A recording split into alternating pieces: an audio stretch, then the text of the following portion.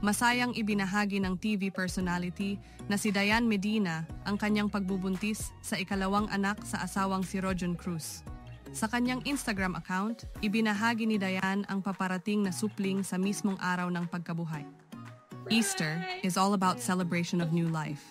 Today, as we celebrate the resurrection of our Lord Jesus Christ, we are also celebrating this gift of new life inside me. Saad ni Dianne sa kanyang caption. We are immensely happy to announce that I am 6 months pregnant.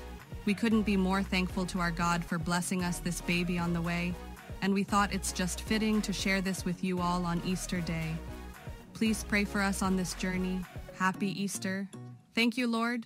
So happy, sabi pa nito.